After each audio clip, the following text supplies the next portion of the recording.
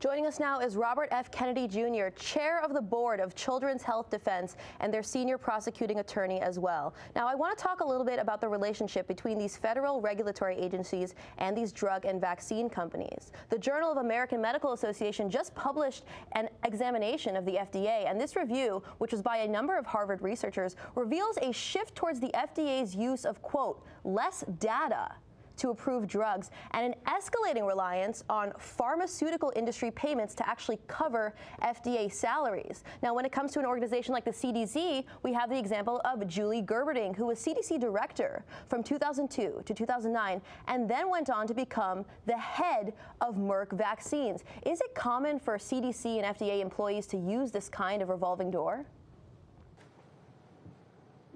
Well, there are many, there are revolving door problems with all of our federal agencies and all of our state agencies. There's a phenomena that is very well documented called agency capture, which is a phenomenon or a dynamic by which the agency that's supposed to protect the American public from bad drugs or from pollution or what have you ultimately becomes a subsidiary or a sock puppet for the industry that it's supposed to regulate. And indeed, that's what we see with the CDC. The head of CDC from 2002 to 2009, as you point out, was Julie Gerberding.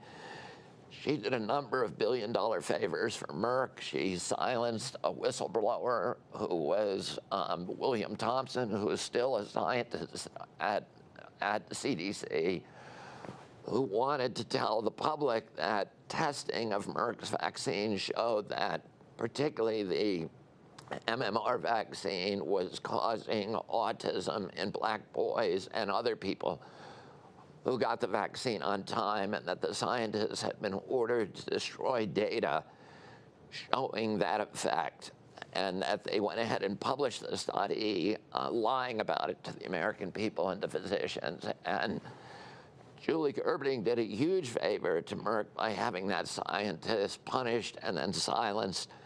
She arranged for Merck to get the monopoly to the multi-billion-dollar MMR vaccine and to make sure Glaxo could not sell its vaccine in this country. She approved the HPV vaccine, Gardasil, which is another Merck product. She approved the chickenpox vaccine and silenced whistleblower Gary Goldman, that was another doctor who said this vaccine is going to cause a shingles epidemic. Merck then not only got the chickenpox vaccine, but it also was able to market a shingles vaccine. She retired in 2009, and she was made president of Merck's vaccine division in 2010 with a salary of about $2.5 million, I think about $5 million in stock options. CDC is actually a vaccine company. CDC has a total budget of about $11 billion a year. It spends $5 billion of that buying vaccines from those four companies and making sweetheart deals that are much higher, where we pay, with taxpayer money, much more for the vaccines than they pay for the exact same vaccine in Europe. And then they distribute those vaccines to the American public. So they're approving the vaccine, they're mandating for them for the public, they're buying them from these companies who they're friends with. And then they're basically forcing 78 million people to take an untested product. The CDC also owns patents on many of the vaccines. In fact, across HHS, which is the mother agency, FDA, CDC, and NIH, which all regulate vaccines, different parts of the vaccine industry are all parts of HHS.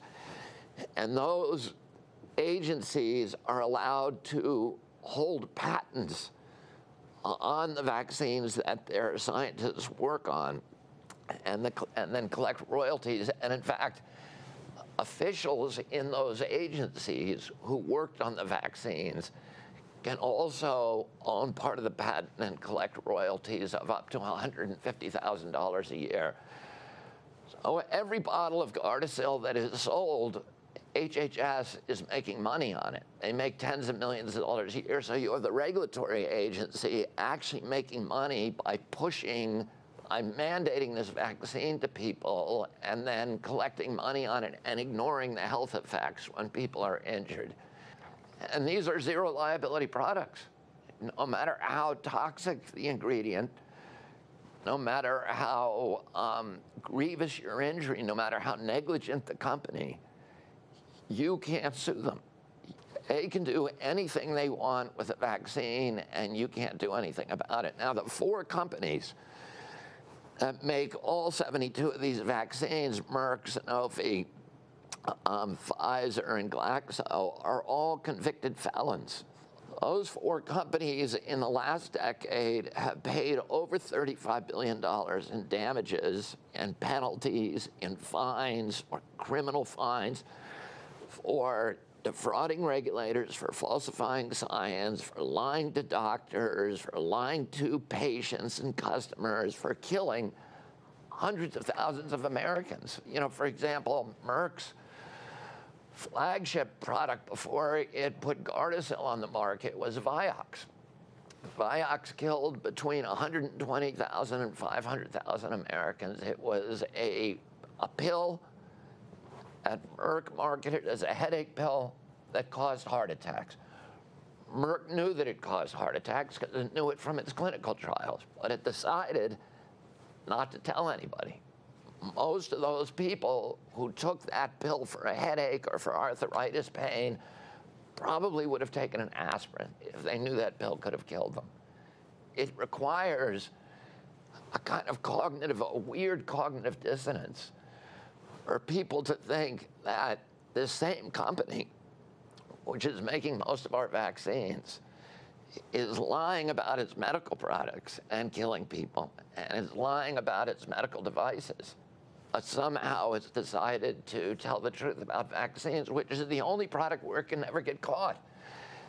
The only reason all of those companies, that Merck got caught on Vioxx and those other companies got caught on their other products, is because private plaintiffs' attorneys representing injured clients sued the company, got discovery documents that showed criminal behavior, and then walked those documents down to the U.S. Attorney's Office. That's what happened in Vioxx. The only place that could never happen is with vaccines, because you can't sue them. So there is no discovery. There are no depositions. There are no document searches. They can get away with it forever. And even if they get caught, there's nothing you can do about it, because you can't sue them. So it's crazy to think that, you know, and a lot of Democrats in our country, and I'm a Democrat, but these mandates are being pushed by Democrats across the country, and they will tell you, yeah, these companies are corrupt. They gave us the opiate crisis, and they knew they were going to do it, and they did it anyway. And to think that those same companies somehow, you know, are corrupt on every other product, but somehow when it comes to vaccines, they found Jesus, and they're not going to do that when they know they can't get caught. By the way, I'll make one last point. These companies today are making $60 billion a year selling vaccines, and they're making about $500 billion a year, $500 billion, selling the albuterol inhalers, the Advair for asthma, the Adderall and Ritalin and Concerta for ADHD, the diabetes medication, and the anti-seizure drugs, and all of these medications for the chronic diseases that are caused by vaccines. That is a really good business plan for them, a really bad health plan for the United States of America. The UN's World Health Organization says that anti-vaxxers are among the top 10 global health threats of last year, 2019. What's your reaction to the movement against vaccinations, or rather unsafe vaccinations, being characterized in this way? Well, you know, that's part of pharma's strategy to mandate vaccines for every man, woman, and child in the world, and to give us all the IDs, and to make it so that we can't travel, we can't drive a car, we can't exercise, we can't get an education we can't exercise our constitutional rights unless we coercively consume, by force, their untested, zero liability medical products. The World Health Organization, that's really a misnomer. The World Health Organization is even more captured than CDC is. The World Health Organization gets half of its budget from industry.